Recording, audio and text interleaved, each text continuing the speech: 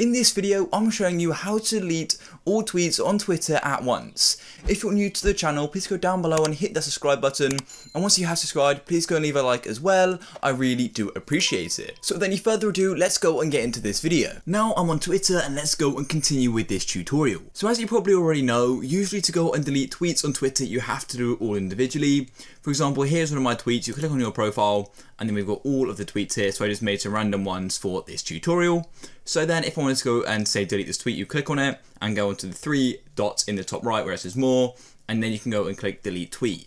You'd have to do this for each individual tweet. Now I've already got 7 tweets, but if you have thousands of tweets, that's going to take literally forever, and it's just so inefficient, and it's just a slow way. A quick note guys, if there are any specific tweets you want to save, make sure you do that by taking a screenshot or something like that, because once you delete them all, you will not be able to get them back. So just remember that, anything important, make sure you saved it. So to go and bypass this, there's a really useful website, which I will show you in this video to go and exactly use. So let's go and check this out. So you want to come to Google or open a new tab, and all you want to do is simply go and type in tweetdelete.net, just like so, and then it's going to take you here. As you can see, it says tweet delete, and all you need to do is go and sign in with Twitter. So all you need to do is go and click sign in with Twitter, and then it's going to go and take us to the next steps. Also, you can go and make sure this site has fully signed out as well. I'll be showing you exactly how to do that. So click sign in with Twitter, and then it's going to go and open up this here. As you can see, make sure you're using the right account. You don't want to delete all your tweets from the wrong account. So make sure you agree to what the application will be able to do. And once you do, go and click on authorize app. Then go and click it there, and it's going to go and take you back here. As you can see, it's now authorizing it. Now here we go. So as you can see, it deletes up to 3,200 of your most recent tweets. So you can do this multiple times. If you have, say, 6,000, you could do 3,200 first and then 2,800 later.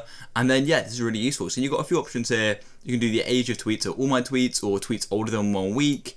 And you can also do, say, containing a certain phrase. So if there's something you want to do, like say media, you can go and delete that. And then you can go and run it every few days or once only. So I'm going to do it once only and tweet all of my tweets. So if you currently look at my profile, here they all are here. I'm going to come back here. I'm going to go and click OK. Make sure you read the terms and then go and click delete my tweets. So now it's processing it. There will be a bit of a queue because multiple people are trying to use this service. And as you can see, it's then going to go and do 7 deleted. And this will depend on how many tweets you've got, the length of time taken. So if I come back here and click refresh, I'm then going to go and have 0 tweets. As you can see, 0 tweets, and that's literally it. All of my tweets have now been deleted, and this will also work on mobile as well. So if you found this video useful, please go down below and hit that subscribe button, leave a like for more. I'll catch you guys in the next one. Peace.